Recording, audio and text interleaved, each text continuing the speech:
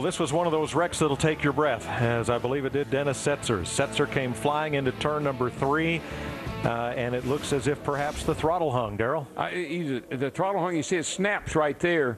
I got to believe that, I don't know, the brakes were working, that's for sure. He saw the wheels locked up, front wheels locked up there. I'm not sure what happened. Could have been, he carried a lot of speed into the corner. Could have been too much rear brake, and it snapped on him when he touched the brake. But throttle hung, we'll just have to find out from Dennis.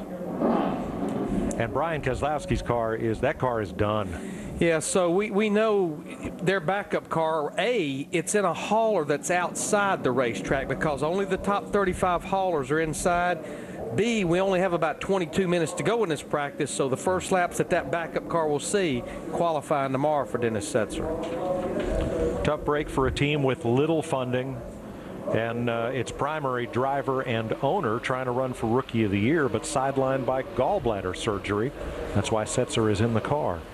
But that was a very, very hard shot to the safer barrier.